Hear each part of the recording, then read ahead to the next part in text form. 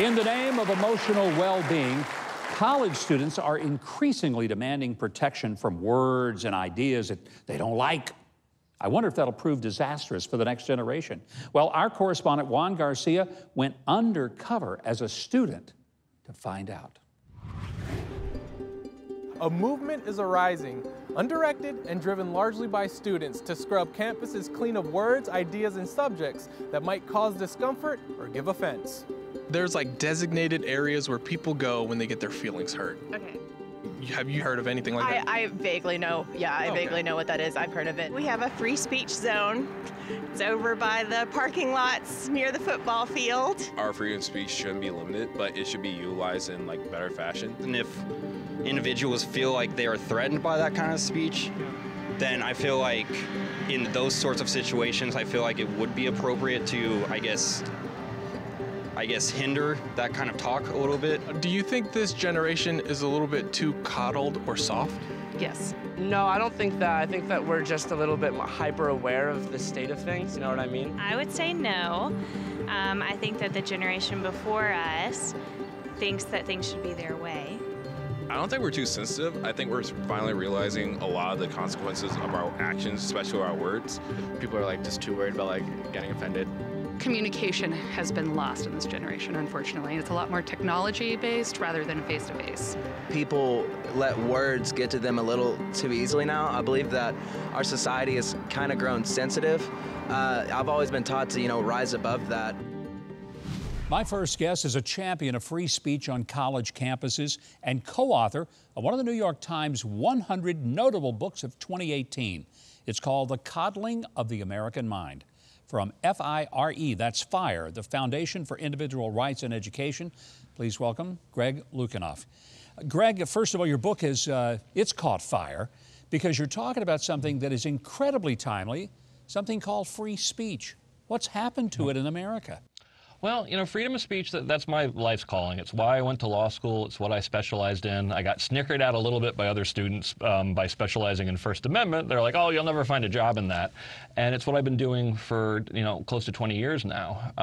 The sad thing is, though, even though I was very well grounded in the history of freedom of speech going back centuries, I was not prepared, even in 2001, for how easy it was to get in trouble for what you say on a college campus. Today, college campuses are the instruments of shutting down free expression.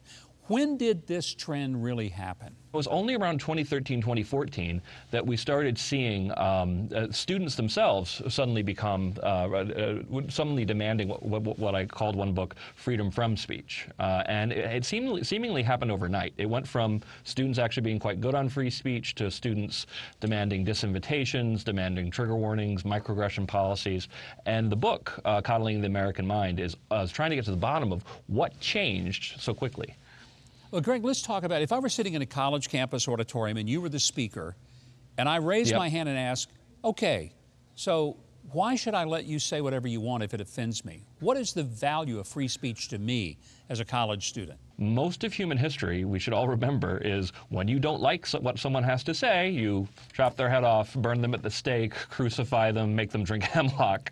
It was an incredible innovation to actually start listening to people who you disagreed with, and sometimes actually recognizing that they might be right about things. So it's a very fragile right, and every generation comes forward with a new rationale for ending freedom of speech.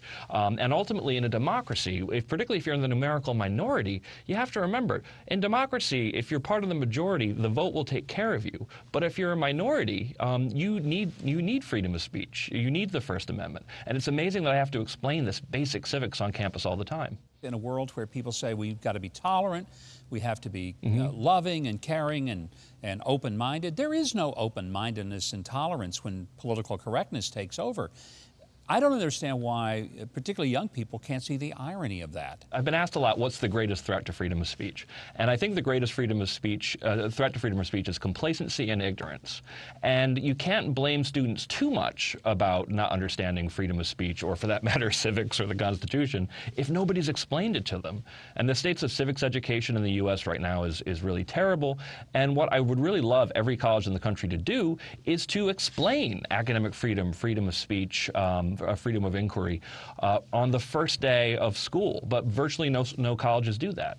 What are we missing, though, in terms of explaining that freedom of speech means you're going to hear some things that you disagree with and some things that are absolutely, unbelievably offensive, even profane and vulgar, but that too is a part of the free speech process that we have. Yes, and I think people get a little lost in kind of like how freedom of speech is supposed to lead you to like the platonic form of truth, when really one of the most important values of freedom of speech is it lets you know what people really think. And that's important, especially if what they think is troubling. In the day of social media where people can say outrageous things on social media, sometimes they may get booted off Twitter or YouTube for it.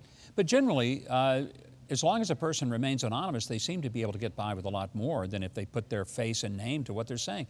That seems ridiculous to me. Help me understand, how do we change that mindset?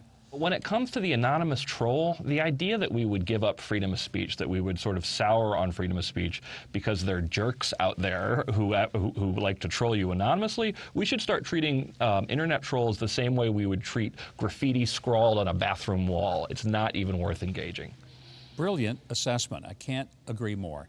Well, Greg, thank you very much. And I want to tell our audience you can find The Coddling of the American Mind online and at bookstores everywhere. Well, maybe not the campus bookstores, I'm not sure. But learn more about FIRE at thefire.org. That's thefire.org. Follow Greg on Twitter. I have a feeling you're going to enjoy him.